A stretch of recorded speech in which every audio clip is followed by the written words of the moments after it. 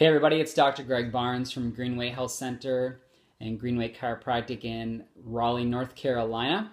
Today I'm going to be talking about iodine deficiency and why I believe every single one of you should have your iodine levels checked, especially if you are concerned about long-term health, longevity, the health of your thyroid, if you're a female, your breast health and avoiding breast cancer, and just flat out being at your optimal best. So why do we talk about iodine deficiency? I mean, isn't that really just a third world problem?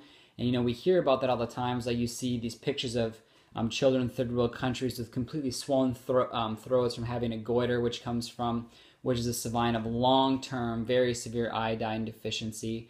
But really what we're finding now, due to just the steady decline of iodine in our diet, especially as Americans, that iodine deficiency is becoming a much more serious problem emerging within our population itself. So a couple quick facts on iodine.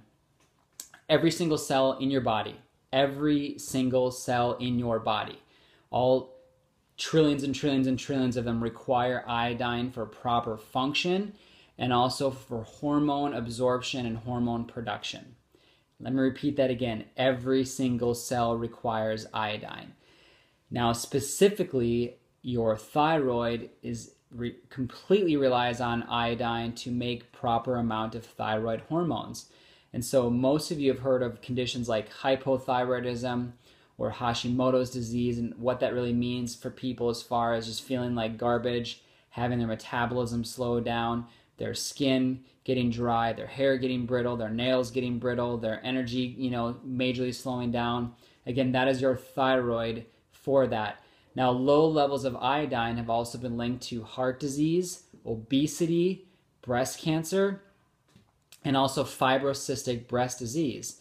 So a lot of times people don't think of fibrosis in your breast tissue, women, as a disease, but really it's a warning sign that your breast tissue over time is becoming unhealthy and therefore more prone to malfunction and disease. Another thing that iodine has also been linked in part to is uterine fibroids, dry mouth, dry skin, kind of a lowered cognitive awareness or lowered even IQ, nodules in your muscles, scar tissue, pain, fibrosis, and even fibromyalgia. Another hallmark sign of iodine deficiency is going to be sinusitis, or inflammation of your sinus cavities, or chronic congestion. So, this is different than allergies, but it's if you always have just congestion or dry sinuses or getting sinus infections all the time, I can almost bet my life that your iodine levels are low. Now, why have iodine levels gotten low in our society? So there's a couple main reasons, and Dr. Mercola from Mercola.com came out with a great article, and here are the top reasons that he came out with, and I completely agree with him. Number one is going to be bromide or bromine exposure. So if you consume or exposed to bromide or bromine, which is a naturally occurring element, but if there's too much of that, it'll actually bind to your iodine and neutralize it. So bromine is found in processed foods, baked goods, plastics, soft drinks, medications, pesticides, and more. So when you, again, consume too much of these things, it's going to bind to your natural bioavailable iodine and neutralize it, okay? Which again is going to lead to thyroid issues, uterine disease, ovarian disease as well. We have had a decline in iodine-rich foods. So like our iodized salt intake has gone down because doctors say, oh, don't eat too much iodized salt, it's going to affect your blood pressure. Eggs, fish, and most importantly is really sea vegetables. So it's one of those things where you rarely see it in the Asian cultures due to the amount of kelp and seaweed and fish that they eat. But it's really prevalent here in America. Of course, soil depletion. The nutrient content in our soil has dramatically declined even just compared to 1 or 2 generations ago. There's less iodine in the food and the agricultural industry, Fluoridated water, so drinking city water, tap water, any water that has been treated with fluoride also will neutralize iodine in your body. And then there's something called perchlorate, which is found again in processed and packaged foods, contamination, that also neutralizes iodine. Now there's some simple ways to really test. Again, the motto is test, don't guess if you are iodine deficient. The easiest one, although not quite as accurate, is going to be an iodine tincture test. And so what you'll do is you'll take your forearm, so this part of your arm right here, the underside, and you're going to make a 2x2 square using liquid iodine. It's called iodine tincture, and you kind of spread it out on your arm there, and it's going to be yellow. And what you'll do is you'll time how fast that it takes for that iodine to be absorbed or basically disappear into your skin. So if it goes very quickly, you know that you are severely deficient in iodine. If it stays there for quite some time, like several hours before disappearing, then you know that you're not as deficient as iodine as maybe some other person might be. Now, the most accurate way to do it is called the 24-hour iodine loading test. And what that involves is taking an extreme amount of iodine and then collecting your urine for the next 24 hours. And basically, so we send that to a lab, and it measures the iodine content in your urine. So if there's a lot in your urine, well then of course not a lot of it was absorbed by your body because it wasn't needed, and therefore it's going to just be removed through your urine. However, there's not much in there, then your body absorbed it and it did need it, and therefore you are most likely extremely deficient, again depending on how much is left over. That is by far the most accurate. That test really costs like less than $100, and so I think it's really important for really anybody watching this to do that. Now, how much iodine should you be taking? If you're deficient, of course, based on how deficient you are, that's going to depend. Now, as a general rule, if you have fibrocystic breast disease, if your thyroid function is poor, if your hair is poor, if you have uterine fibroids, if you have sinus congestion issues, I can pretty safely say that you could start with at least 10 milligrams of that per day, okay? 10 milligrams of iodine.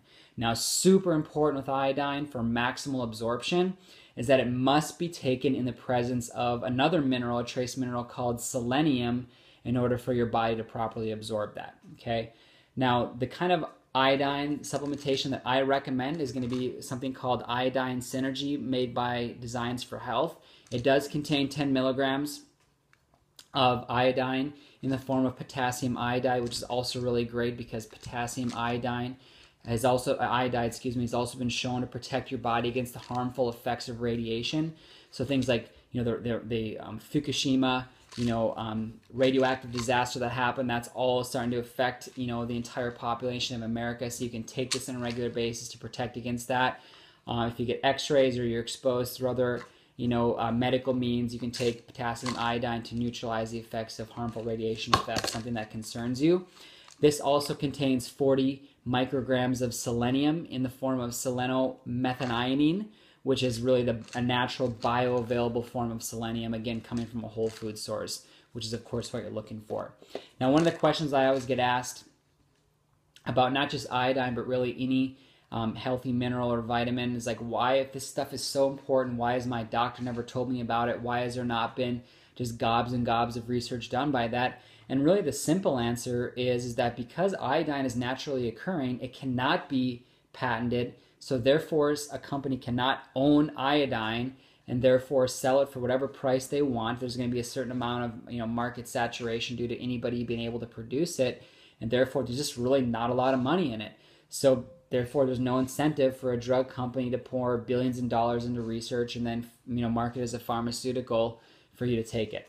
So if you have more questions about iodine deficiency, and if you're iodine deficient, or if you would like to get tested for it, you can email me at info, that's info@drgregbarnes.com, and we can send you a kit, and the results will be sent digitally for that, and therefore I can tell you how much to take. Or if you're local in Raleigh, North Carolina, you can come into my clinic and we can help you with that as well. So the nice thing about iodine too, one last thing, is that it's super cheap. This bottle has 120 capsules, which is really a 4-month supply or more, and it really retails for under $30. So you're talking about a vital mineral for less than $6 or $7 a month, just a few pennies a day, in order to have the proper levels and protect you against major disease, but more importantly, again, be at your optimal health. So you can visit my website at drgregbarnes.com. You can check us out on Facebook by searching Greenway Health Center and liking that for more up-to-date information. I look forward to hearing from you. Go ahead and leave a comment below, and I'll be sure to answer as quickly as I can. God bless you all. Have a great day.